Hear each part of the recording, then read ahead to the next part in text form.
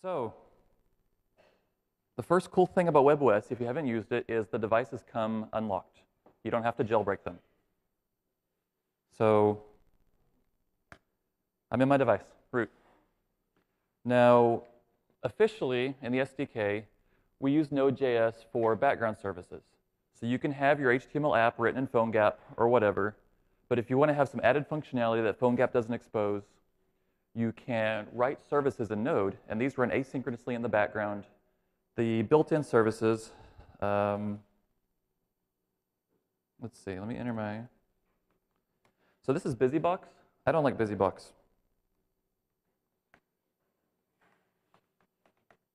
Welcome to Ubuntu. There we go. I'm still on the touchpad. Much better environment. So here's the services. We got some chat threader, SMS test, accounts, backup, calendar, contact syncing, all these various things. So this is what webOS calls synergy. You add an account to your Google account, and you change your contact, and it just syncs magically on the device. It's in the background. This is all powered by Node. So I'm just going to quickly show you one of these. We'll look at backup. That's a pretty simple one. So here's the prologue that loads it. This is JavaScript. Got some crazy futures here, database, foundations, POM call. That's all webOS proprietary stuff. And then down here, the developer who wrote this already knew Node, and imports.require is Node's real require. So now we can get at Node modules. That's cool. So then if we look at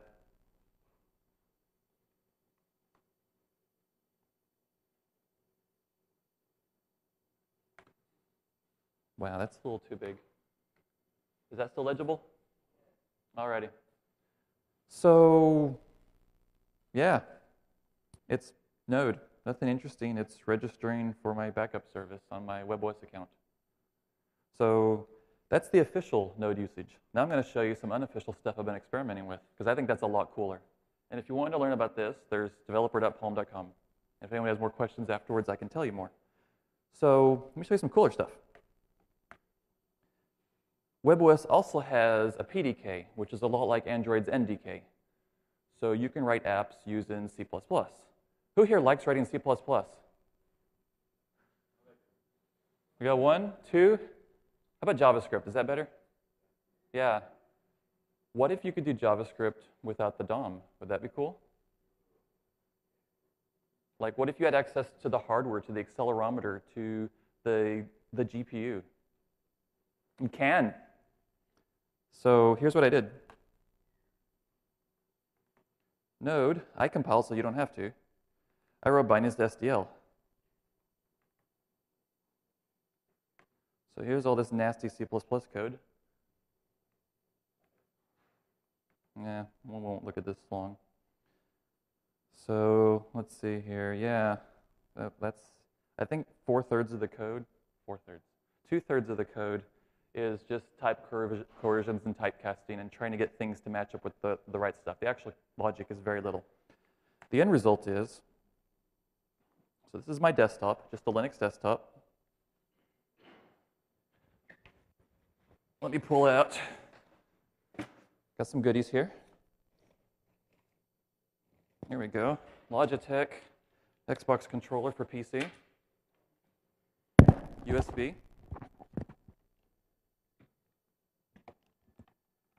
I bet you're thinking, what the heck does that have to do with mobile? Of course. This is what I get for changing stuff last minute.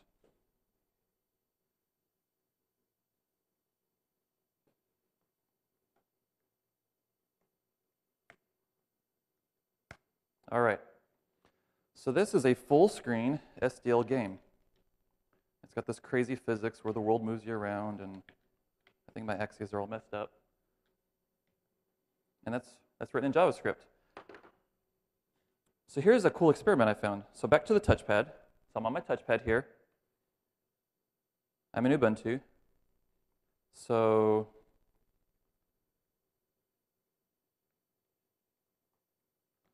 NodeWef, configure build, I'm building the Node add-on. I just built that SDL add-on on the touchpad. So let's run one of the examples. We'll run Chaser. And that doesn't work. No video device. And so I kind of said, oh, this is no good. But then exit the ch root.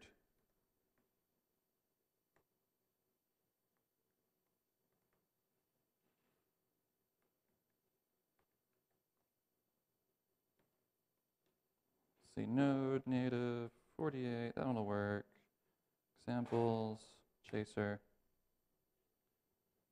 And it's a different game, but this is a Node app running on my touchpad with the exact same source code as well, different app, but same library as I had on my desktop. Now what's cool about this is you could have a C++ version of PhoneGap that targeted the PDK, the NDK, desktop Linux, all these various things, but instead of having the browser and the DOM as your API, you could have Node plus SDL and OpenGL as your API.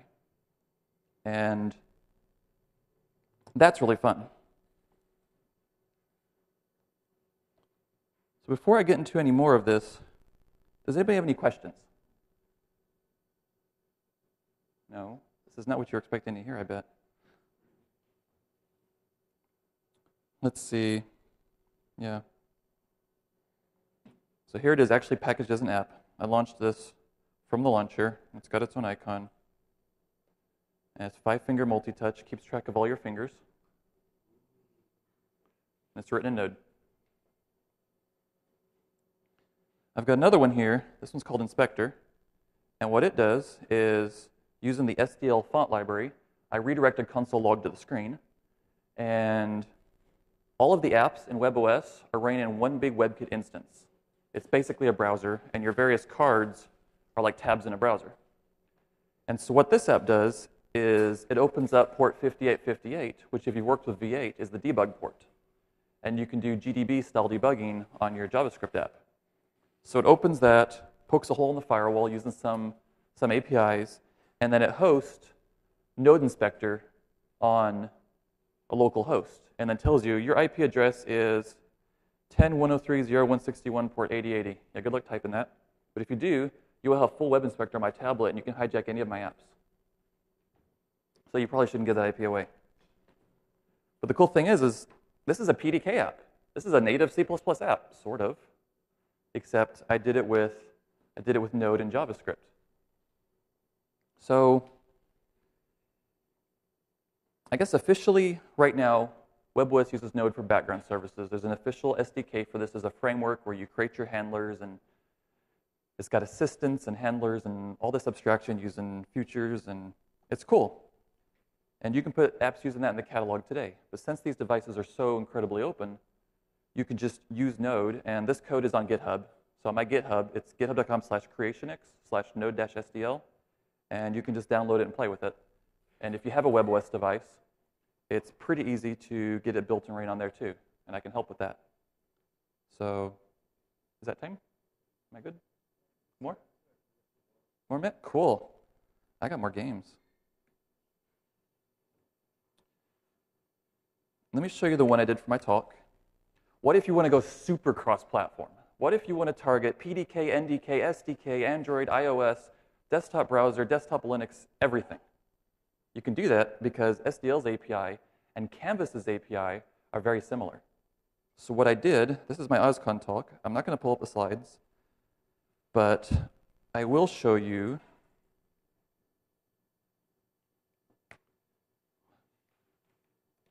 what's a good light theme. There we go. So this game here, this is just JavaScript. I'm requiring my engine, which is the abstraction. This engine runs on SDL and Canvas. And I tell it the size I want. I tell it the title. I tell it the icon. Create a bunch of sprites. It's this little sprite engine. And all of my logic is right here. And I've got a few other files. I got my sprite class and my explosion class. And it's all just generic JavaScript. If I run this app, here it is. This is a desktop app. I can move my sprites around. I got this is the index ordering. And this is a native desktop app. So you can see here, there's my title, My Game.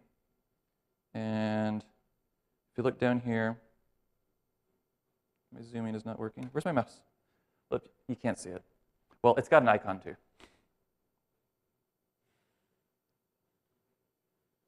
This is fun. I don't have a mouse.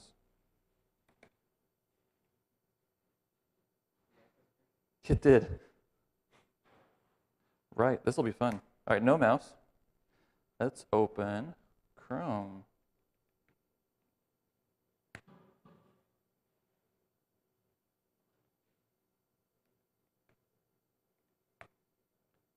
It's not 8080? I thought it was. Oh, 3000. Crap. Here we go. The exact same app. Oh, there's my mouse. Running the exact same code, but running in the browser. So using this, you could target a whole wide range of things. You could have just a single binary that you ship to desktop games, or you could run it in the browser using PhoneGap or anything you want. The key is it's all using JavaScript, and you just separate the abstractions as far as you can, write as much of your logic as you want in one common place. And yeah, I have a bunch more info on this if you want to talk to me later. Thanks.